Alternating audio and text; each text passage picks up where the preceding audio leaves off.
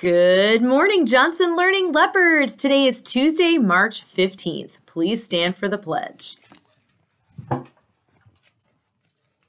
I pledge allegiance to the flag of the United States of America and to the republic for which it stands, one nation, under God, indivisible, with liberty and justice for all. Please pause for the moment of silence on level 0.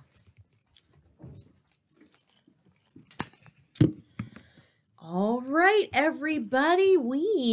First of all, happy Tuesday. We do not have any birthdays today, and believe it or not, we do not have any birthdays for the rest of the week. How weird is that?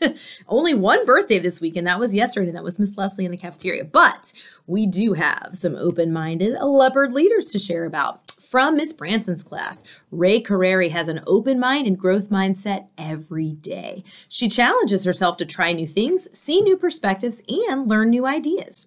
She knows she can grow and learn and accomplish many amazing things when she opens her heart and herself up to new opportunities. She is such a bright spirit in our class, and we love to see her roar.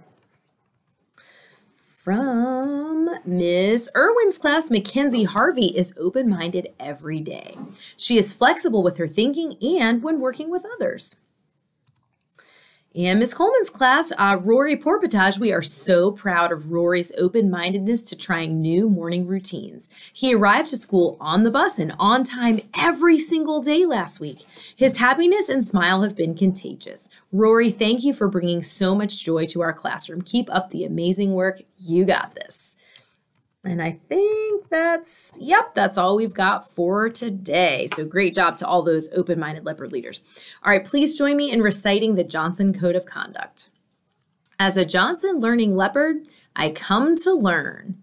I promise to roar by being respectful, open-minded, actively engaged, and responsible. I will always try my best.